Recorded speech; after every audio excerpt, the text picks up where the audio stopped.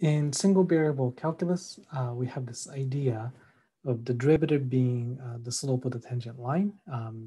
So if you have a graph of a function, at a point, you can draw a tangent line that kind of kisses the curve at a single location. And this line somehow approximates the function, at least if you zoom in far enough. So if you zoom in far enough, any smooth curve will start to look more and more like a straight line.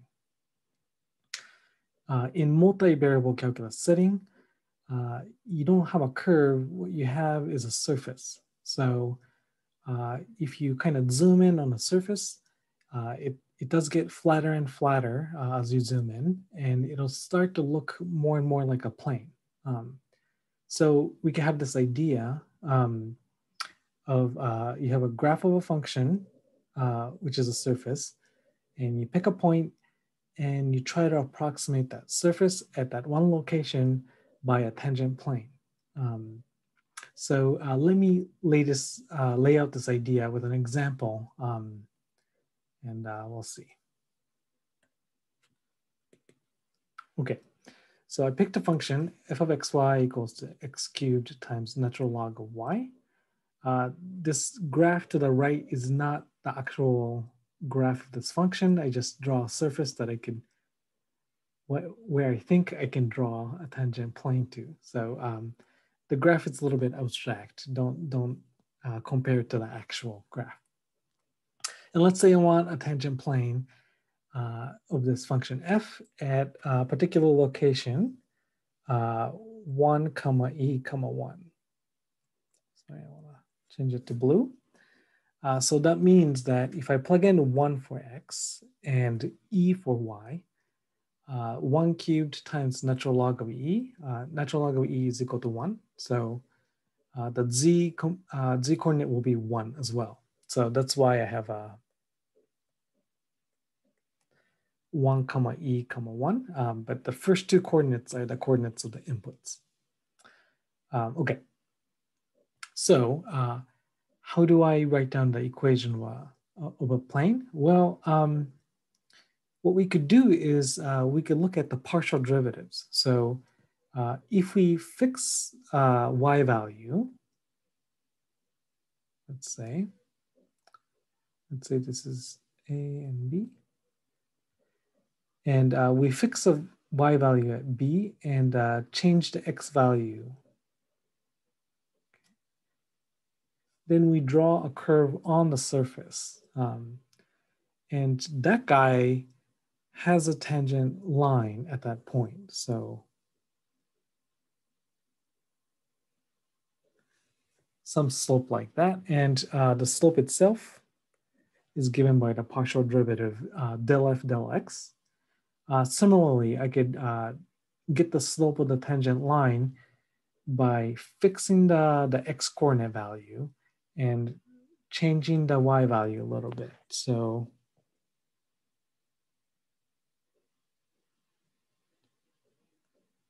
maybe a tangent line going in y direction might look something like this. And what we want is a plane that contains both of these lines. So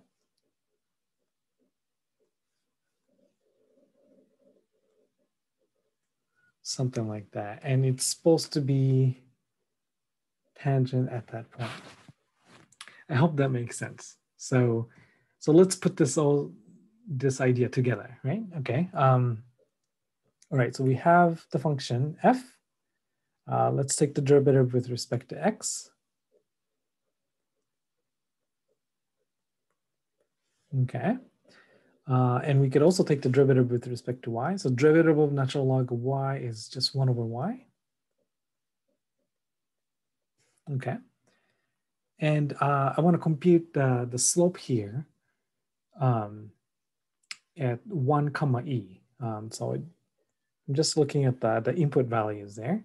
So if I plug in 1 for x and e for y into the derivative of x, I get 3 times 1 squared times natural log of e. Natural log of e is equal to 1, so I just get 3. So its slope is 3 going in x direction. In y direction, I get 1 cubed over e. So the slope is 1 over e going in y direction. Okay. All right. So I'm thinking back to the 3D geometry stuff. So if I can write down these two vectors, that's the directional vector for these tangent lines, then I could take the cross product of these two vectors that's sitting inside of the plane to get the normal vector for the plane. Okay, so vector that's going in x direction. So let's see. I'm gonna step 1 unit in the x direction and 0 units in y direction because we're fixing the y and moving in x direction.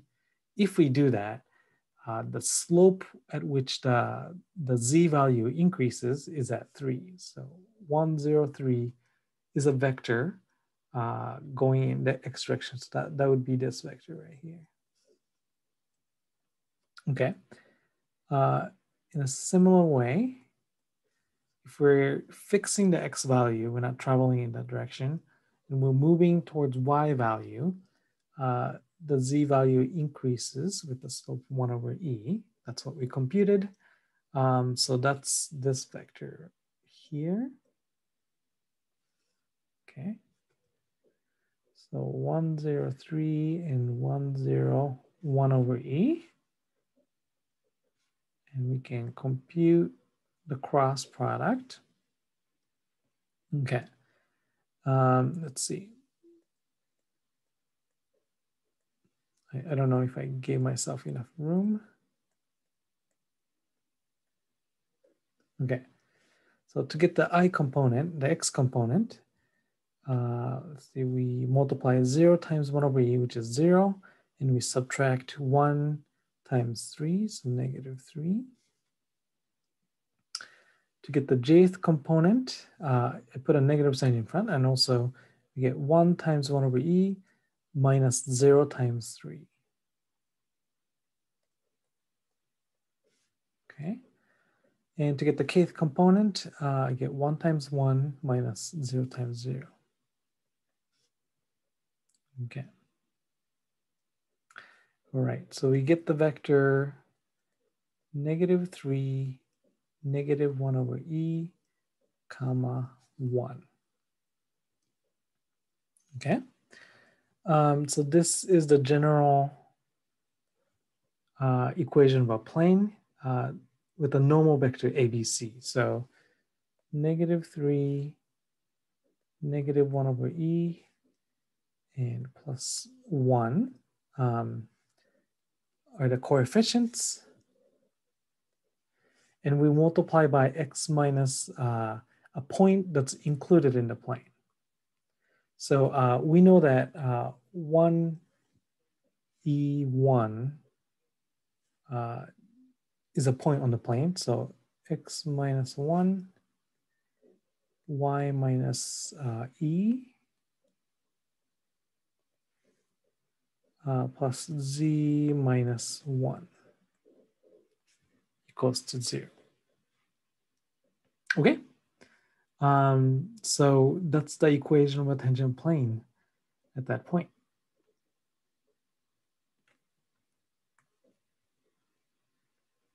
Okay. So what we did was specific to that example, but if you follow the same steps, you can get this general formula. So I just kind of brought the z to the other side. But basically, what we get is the coefficient of x is always going to be the partial derivative with respect to x. It was negative in the previous page here, but what I did was kind of bring these two terms to the other side for the general formula. Okay, so 1 times z minus z naught is equal to the derivative, partial derivative with respect to x times x minus x naught plus partial derivative with respect to y times y minus y naught. Okay. So this is, so you don't have to do the cross product. It's always going to give you this answer. So this might be a much easier formula to memorize or have in your notes to use. Okay. Let's see. If you want to approximate the value z, what you could do is you can just kind of bring z naught to the other side of the equation. And z naught is the same thing as f of x naught y naught. It's the output value of the tangent point. And then kind of use this formula to approximate the z value as long as x and y is really close to x naught and y naught. So if you zoom in, the actual function value should be pretty close to this tangent line value, tangent plane value. So let's do an example. With the example we just computed, right? So we found the tangent value at x equals 1 and y value e. So 1.1 is close to 1 and 2.8 is close to e. E is like 2.718 dot dot dot. So it is pretty close to 2.8. So this would be the actual value of the function itself. Let me pull out a calculator. 1.1 cubed times natural log of 2.8 is 1.370423444. Okay, that's what the calculator gives me to all the digits available. And then let me compare it to this, the actual height of the tangent plane at that point. So this is the z naught value, that was 1. So 1 plus 3 times 1.1 minus 1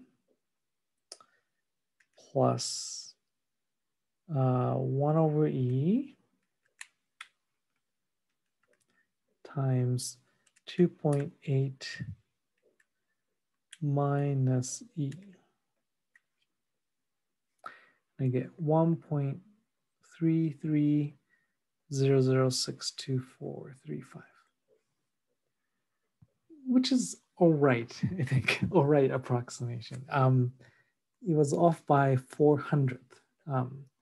When you were approximating x and y value to about 0.1, accuracy to 0.04, maybe it's not so bad, right? And this approximation will get better and better as you get closer and closer to the actual value. Okay. All right. So let's look at the differential.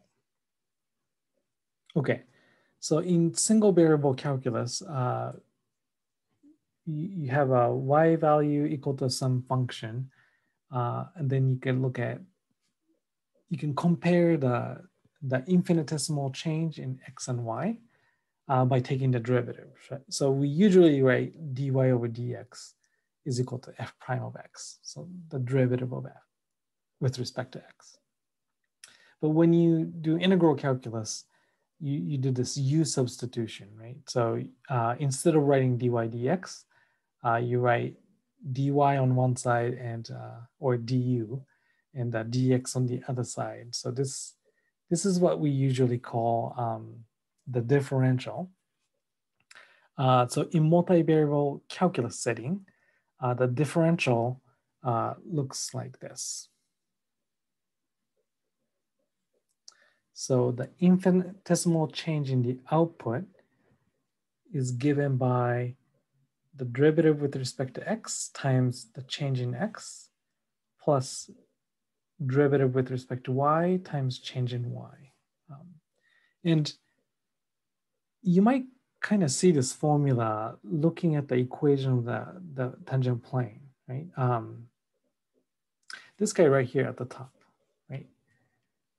Just squint your eyes, and the left-hand side is the change in z minus z naught. So z is the new value, z naught is the tangent point value, times the derivative with respect to x, times change in x, plus derivative with respect to y,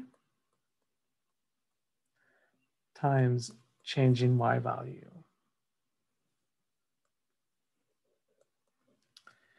And if you look at the delta x or delta y and delta z and imagine them being small, you might write it as a dx, dy, dz, and then you get this formula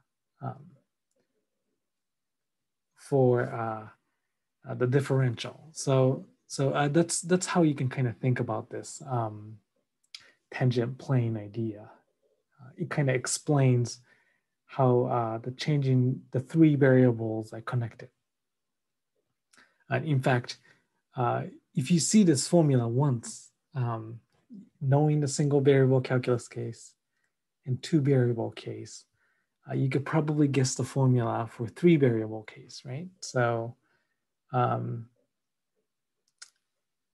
right, so dz might be fx dx plus fy dy plus if the third variable was w, partial derivative in that direction times dw and so on. So you could do this for any number of variables. Okay, so an example. So if I'm given a function like this, and if I'm asked to compute the differential, then I could just write dz is equal to the derivative of this guy with respect to x is 2x e to the 5y, then multiply by dx, plus the derivative of this guy with respect to y. So derivative of e to the 5y is e to the 5y times by chain rule, multiply by 5. And you also put a dy there. Okay. Try this one, right? dz, I have to use chain rule when I take derivative with respect to x.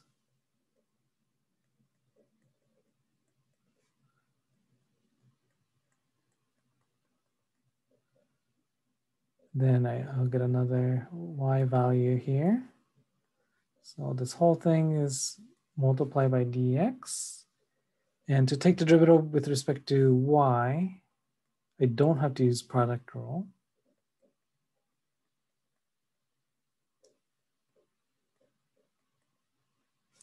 So that would be the differential for this next function. Okay. All right. So I hope that makes sense. So this might be connected to how variable changes in multivariable integration setting. So that's something we look forward to in the future. Meanwhile, I think I'm going to end the video here. So I'll see you guys later.